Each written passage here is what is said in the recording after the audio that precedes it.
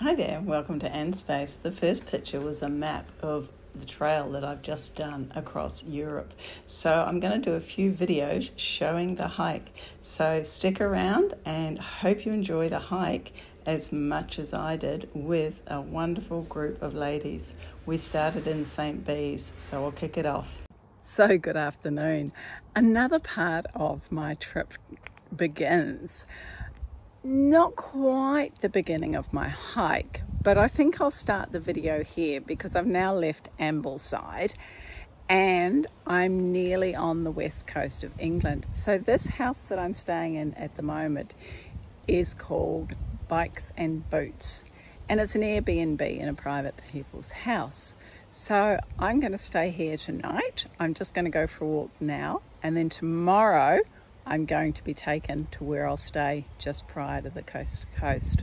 So yeah, I'm going to walk to Whitehaven. So come along with me, enjoy this video, which will be different from any other video that I've done because I will be on a guided tour walking across England. So stick around. So I thought, seeing as I was at the Airbnb about midday, I'd take a walk to the coast. So not far from Moor Row, where the Airbnb is Whitehaven. And so I've come down to have a look and check out this monument, aptly called the Candlestick. This town originally was a coal mining town, but after a few disasters, all the mines have closed down and it's struggling now.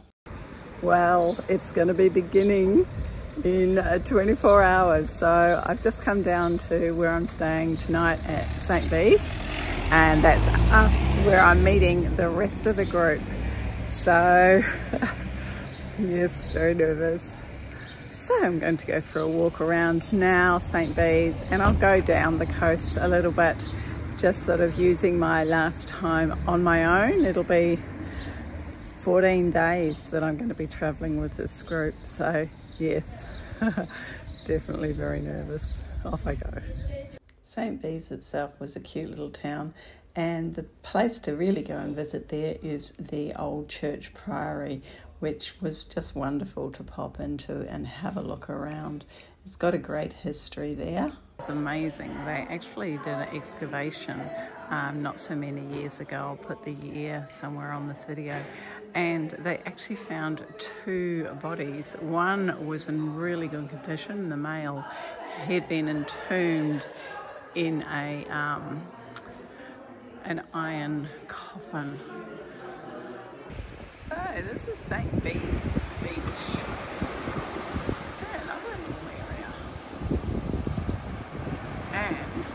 St. Bees Headland, and I think that's where my hike will start. We'll find out in the morning. Then after taking a few photos around this beautiful beach and coastline, I found the trail on the coast to coast path heading south around England. I did just a little bit of it. It's quite interesting, the trains that come up this coastline, they don't stop at every station unless there's someone actually standing there flagging the train down. Who would have thought? And if you were on the train and wanted to get off, you just had to let the conductor know, and then he'd make sure the train stopped for you. I met the group in the evening, and in the morning we popped down to the beach, picked up a pebble, and we were ready to start our hike of a lifetime. Well, that's the first hill of the hike. So that's St. Bees behind me. I've started the coast to coast with the group, and it's actually a group of ladies and Dave, the guide. Some of the ladies enjoying the view. You'll meet them as I do the videos across England. So that's the Isle of Man down there. And what's that town there? That's Cleedamore. Okay, cool. So we've just come up our steepest hill of the day on Dent, and we've got about 6k to go. So we've done about 16. So it's been a really good day, beautiful and warm. Really very nice walking weather. And then we're gonna drop down. Apparently that is really steep and you can just see them disappearing down the hill.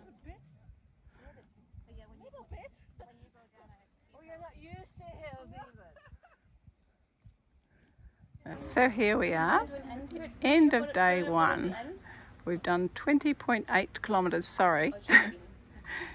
So this is our first night after great walking all day. Do you mind taking a photo of it?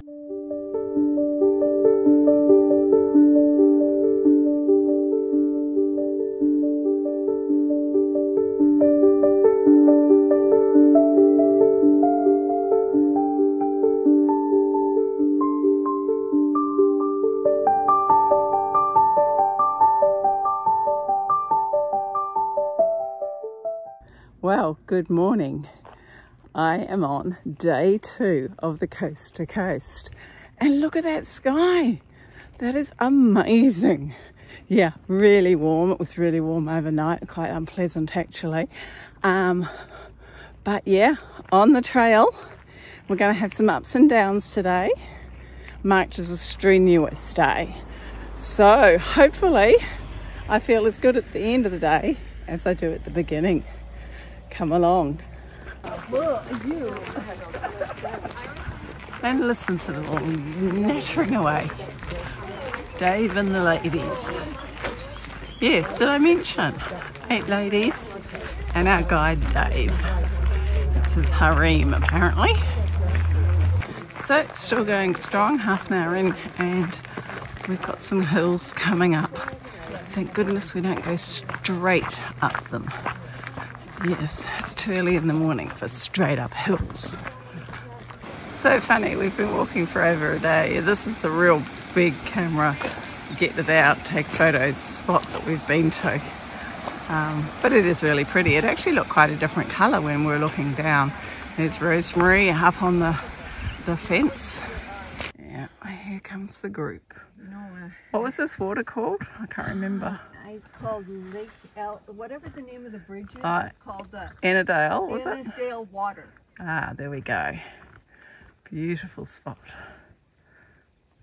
After enjoying the beautiful reflections on Lake Annadale, we had to clamber up the rocks. Not so much fun for some of us, but we all managed. So here we are at Robin Hood's Chair, just down the road from where we stayed overnight. We've been walking about, I don't know, 30 minutes or so. So we've come up from the Annadale Lake through the forest, and look at our reward. So pretty.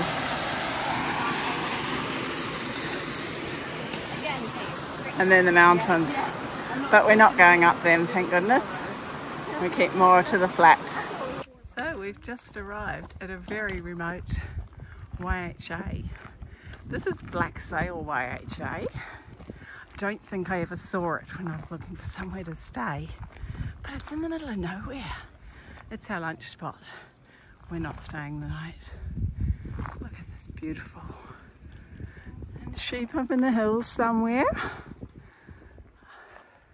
It's been a great morning. There's no steep tracks, a little bit of clambering rock, and that's all. But I think after lunch we're going up there somewhere. So we all really enjoyed our lunch break here. We took our shoes off, aired our socks out. Oh, it was just nice and relaxing, enjoying those views. So this is a perfect trail since we left the hut, but I'm very confident or cautious or hesitant that it's not going to stay like this. We've got to go up that hill. Yeah, oh well, Anne, enjoy it while you can, cause it's gonna change. Well, still enjoying the uphill climb. Here comes Julia, Evelyn and Dave. And there's my pacer Jane with the blue pack. Like I said, she's brilliant to follow up hills. So we kept enjoying these amazing views as we trudged up the hill. It wasn't too bad, I can say that now. So Dave points out all the mountains. I'll never remember them, but there's Annadale down here, Haystack, Grass is somewhere over there. So we'll make our way up onto this little knoll here. There's a beautiful view from there. We'll have a group photo, and then we'll make our descent down into Seatswater. Right. Well, as you can see, I was pretty ecstatic to get to the top of the hill. It was worth it for the views. So, lots of sheep on the trail.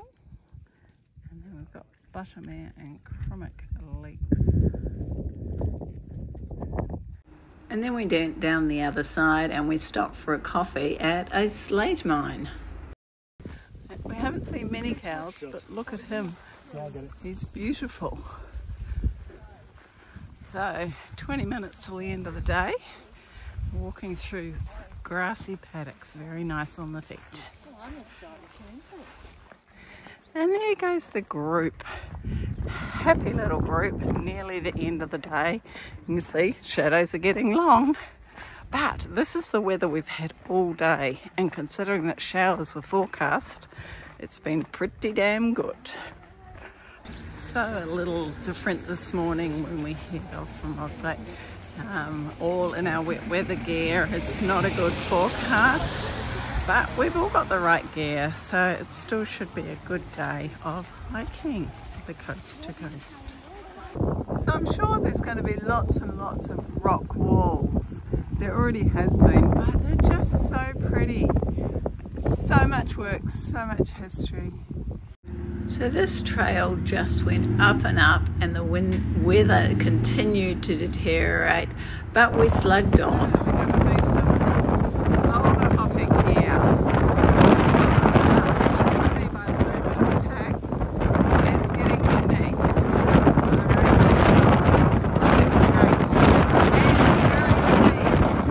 And heading off again. Quick breather.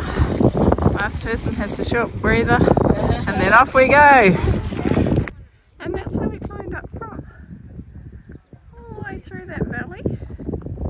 And then up here, it was poles away. Clamber, clamber, clamber up the hill. There we go, mother-daughter combo. So this is actually a really good portion of the path. I think these are slate rocks. And the path just goes on and on and on. It's brilliant, and it makes it so easy. And it stopped raining. How cool is that?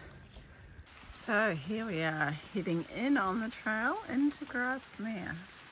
Everyone's weaving their way down, and everyone's looking forward to a swim at the accommodation. So they've all been talking about it for the last 2.5 days.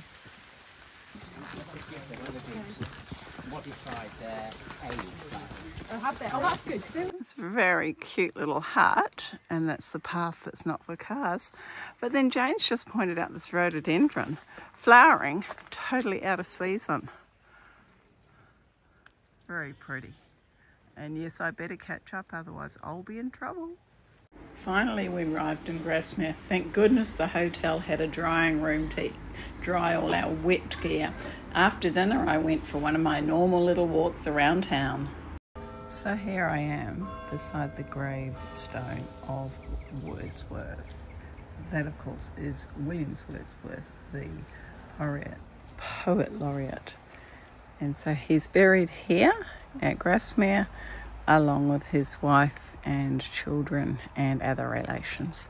It's a beautiful spot, so peaceful, and it's right next to the Daffodil Gardens, which was a fundraiser here in Grasmere back in 1998. So back on the trail after our stop at Grasmere overnight. Late start today, didn't start till 11 o'clock, so a good chance to catch up on some editing. And we've dropped our number by 2 today, just for the day though. So yeah, we'll see what today brings on our hike. And fingers crossed, not too much rain. Well, I walked on my own for a little while there. I had to make an executive decision whether to turn in the gate on my left or go straight forward. Just as well I went straight forward. Otherwise I'd have lost the group. Actually, they wouldn't have lost me. They were all waiting on the bridge just as well though, eh? So this is probably the most spectacular fall that we've had to cross so far. Everyone's managing really well. We're actually up in the mist now. And there's Jane going across and Rosemary waiting. And Dave's doing his job of being the guide. As you can see, the weather didn't improve. It was very misty. The trail was very wet, but that didn't spoil it. Wow, this is really cool. Walking through the mist. Can't even see the rest of them. And they're only a little bit further ahead. There's Jane, my trusty pacer. And there they go, heading off, rushing to the next point. I think I'll meander and look for slugs and bubbles. I'll just walk down there looking at my feet as I've done the most of the morning, and then it's like, wow, there's a lake. How cool is that? Yeah, it's all covered in mist. I bet it changes from hour to hour.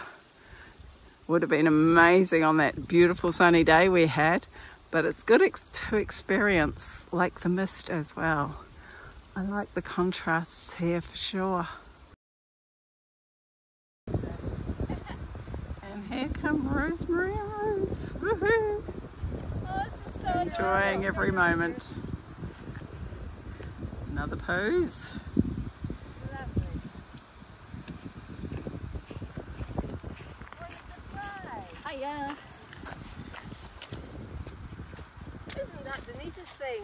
It is the neatest thing. I don't think anyone's home. And you get that. Yeah, look at that. That's where we're stopping for just a few minutes of catching up with the rest of the group. And yes, I'm actually at the front almost this time. I can rock hop down, no problemo.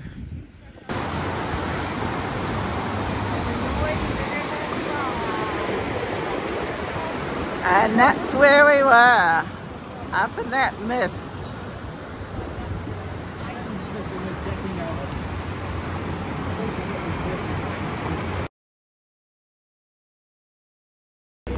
So, good afternoon. So, we've checked into our hotel, which is just across the road behind me there. And it is pouring with rain, which it has been virtually all day. So, I'm just going for a walk. We're staying in the Ullswater Hotel at Glen Riding or Glen Redding, not quite sure, keep getting it wrong, keep getting corrected. But the pub that we're staying in has flooded a few times. So there's the hotel that I'm staying in, the Ullswater Inn, and there's the river. And it's been closed, I think, twice recently from flood damage. So yeah, it's a pretty fast river that goes right down the side. But look at all those beautiful flowers. Aren't they lovely? Unfortunately, this hotel didn't have a drying room, so we had to struggle to get everything dry, but we managed. We had a nice dinner in their dining room. I noticed the wallpaper on the ceiling and in other areas, and then it was time to head off again. So that's the end of this video. So this is the distance we've travelled so far from St. Bees. A few more pictures from the day though. And again, thank you for watching my video. Hope you've enjoyed it. And until next time, bye for now.